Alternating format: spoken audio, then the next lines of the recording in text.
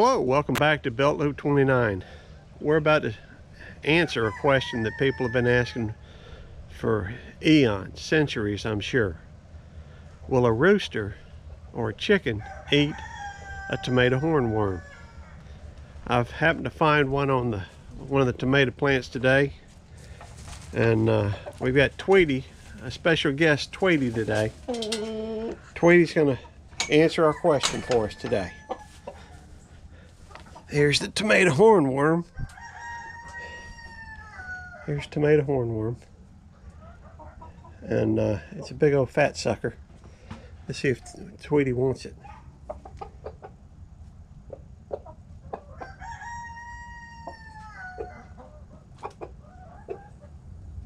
He's playing with it.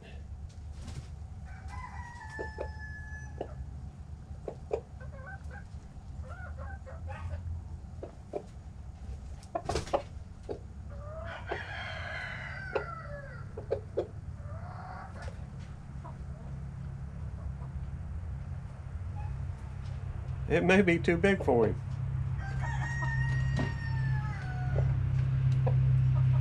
Well, I think we'll leave Tweety alone and see if he can take his time pecking on it. Obviously, he's interested in it, and we'll find out.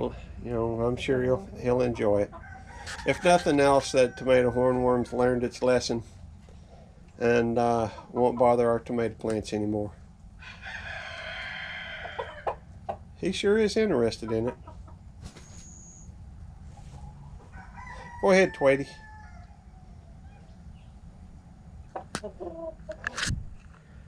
Anyhow, I don't know if you can see me in this low light and what have you, but thanks for visiting us here at Belt Loop 29.